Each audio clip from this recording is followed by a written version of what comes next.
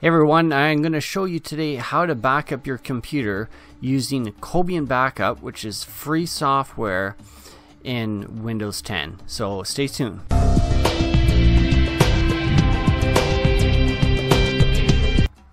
Okay, so the first part is just going on to google.com and doing a quick search for Cobian Backup. It'll come up with Cobian Soft right at the top of the search results for you, hopefully. Click into that and you'll see the latest version, Cobian Backup 11 Gravity, at the time of this video at least anyway. So when you click into there, it gives you a listing of all the different versions that existed. Click on Cobian Backup 11. And there's no need to save it unless you want to keep it to reinstall later, so you can run it straight from there. Depending on the speed of your internet connection, it should download fairly quickly as it's not a very large file. So you need to select yes to the security prompt for user account control, and it'll take you into the install. So just go ahead and hit next. You have to accept the conditions, of course. Now with this here, you can keep all the options on, except usually I uncheck the volume shadow copy requester because it gives more false positive errors when you look at the logs of the success or failure of your backups.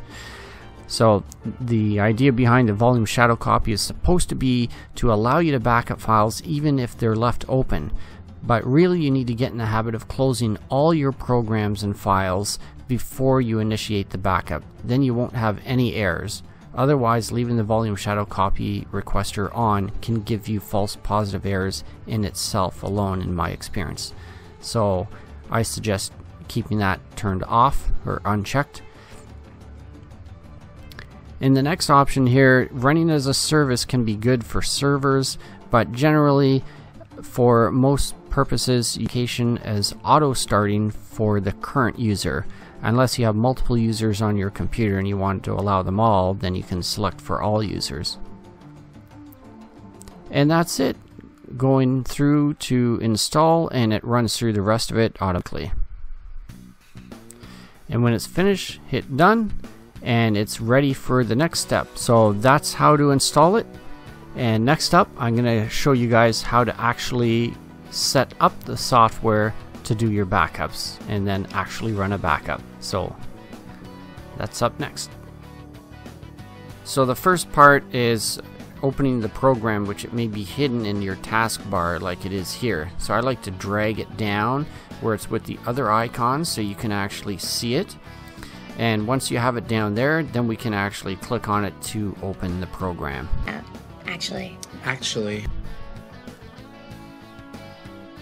Okay, now that we got the program installed, and it's time to set up and configure our backups. The first thing that I like to do is go into Tools and Options, and under Visuals we can turn on to show the numbers in the progress bars. There's a lot more in here that we'll save for maybe a more advanced video. The percentages will show down here now at the bottom, so we can see the percentage of how the current file is being backed up and the overall backup. Now, setting up the backup task.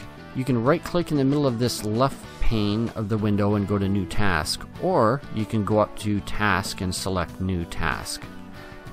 I like to give this a name of Daily Backup, so usually it's a backup that should be done every single day. A couple of important options here we're going to go through. Making sure it's on by default is it's enabled, and to include the subdirectories. If you're doing multiple copies of the backup on an individual drive, then you want to have them separated using timestamps so you can identify each backup.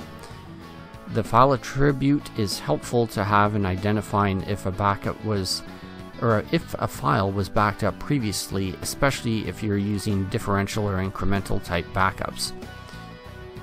I usually encourage to do full backups every single time unless your backups are absolutely enormous and going to take way too long to run. Now, using the volume shadow copy,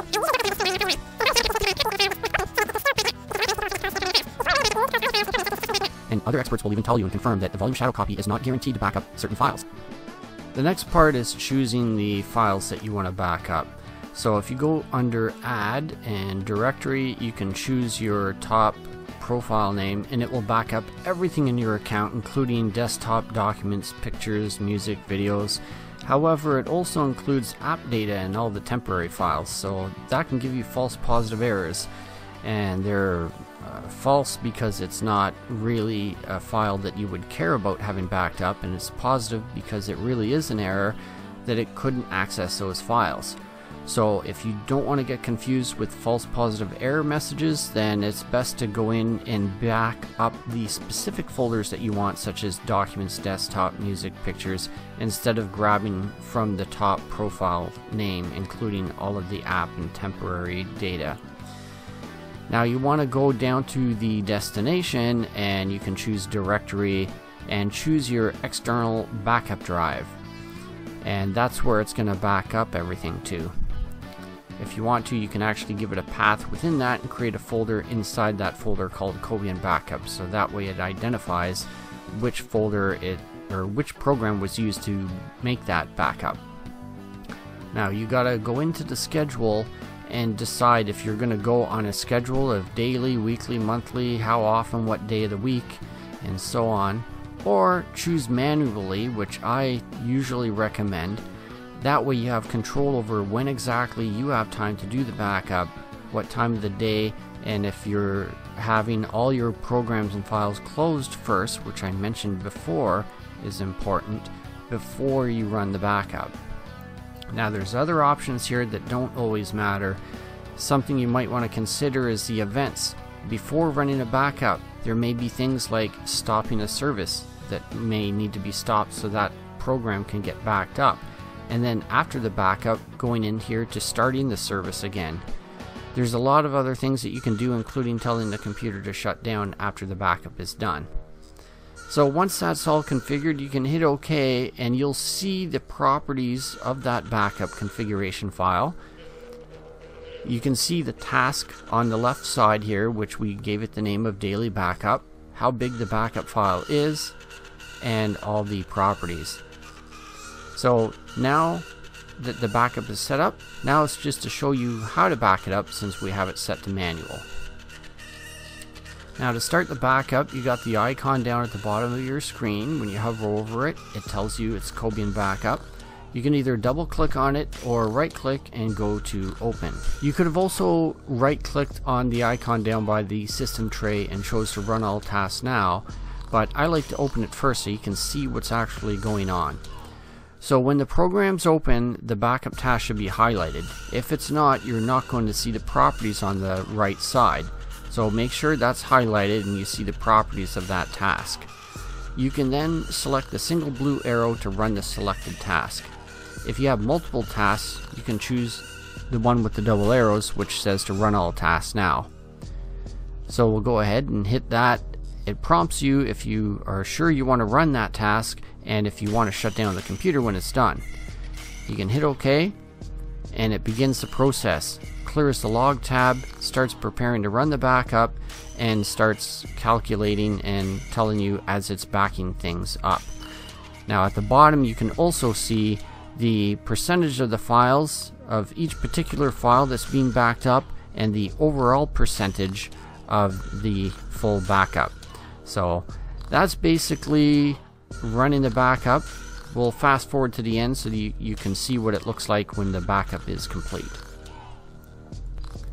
Now I killed the backup to be able to finish this a bit quicker, but you'll be able to see the information, and there's something in red indicating that there was a problem with that. Now it cuts off part of the screen, so what you can do is go up to the log tab and choosing word wrap, and it wraps everything up real nice. So here we can see the total backup time, how long it took to actually run, and how many errors that you may have in the backup, which hopefully are 0. It'll tell you how many files that it attempted to back up, and then how many files were actually backed up. Actually. So those numbers should match, and then you've got the size as well, which you can compare to the size of the backup and make sure that they match as well. And if there's nothing in red and all the numbers look good, you know you have a successful backup.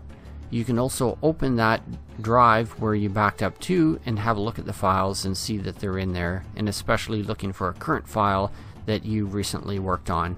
That's it. Thanks again for watching, everyone, and if you liked the video, give it a thumbs up, comment, let me know if you have any questions.